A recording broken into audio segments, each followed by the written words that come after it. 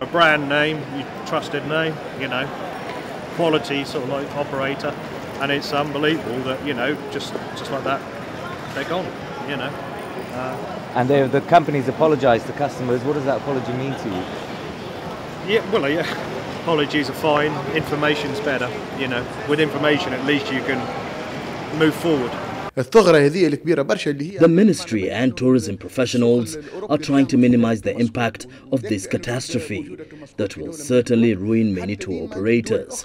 The state and its foreign partners in the UK and other countries must find an urgent solution. The collapse of the world's oldest travel firm, Thomas Cook, will hit this vital sector in the next few days. The firm owed Tunisian hotels more than $66 million.